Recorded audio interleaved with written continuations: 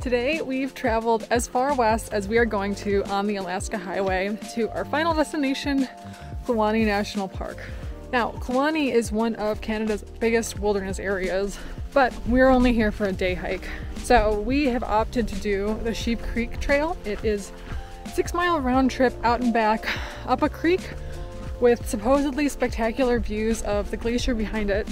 Kluane is home to Canada's tallest mountain, Mount Logan, and is the sister national park to Wrangell St. Elias in Alaska.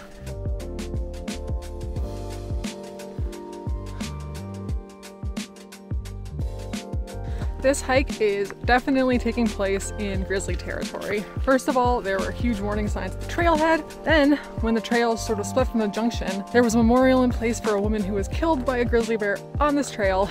And of course, now that we're walking around, there are just berries everywhere. So we're taking a couple precautions just to be safe in bear territory. We're constantly talking to each other.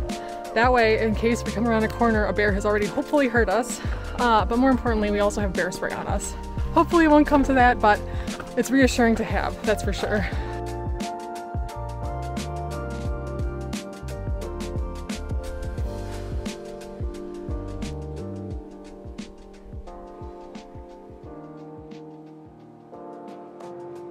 As we've been climbing, the trees have started to open up, and we have just been treated to the most amazing views of the Slims River Valley down below and the glacier off in the distance.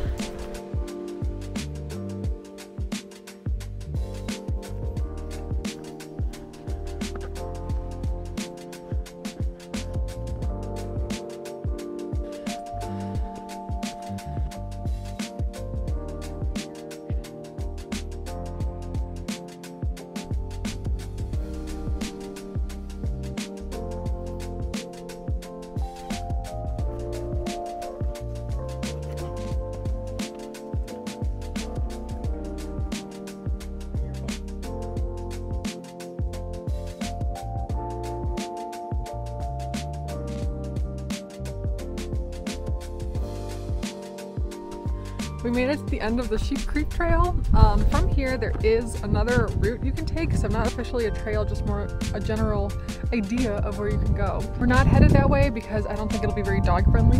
Seems like it could be a nice route if you've got all day. Anyways, now we're gonna head back down. I think the views coming down are just gonna be out of this world. The cache.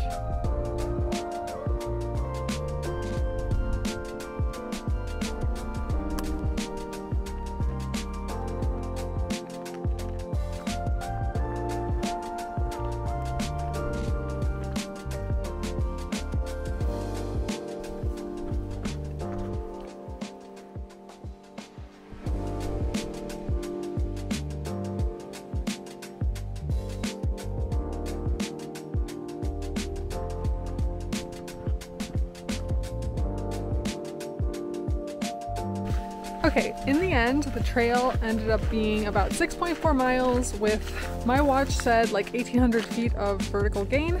The parking lot definitely filled up and there were definitely people on the trail. So keep that in mind if you decide to come.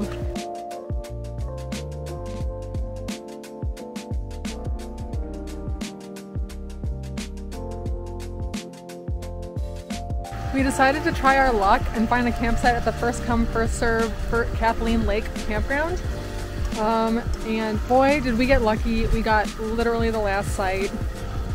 We walked down to the lake earlier and it was so beautiful but super windy. Now we're just making dinner, another night of Korean tofu stew.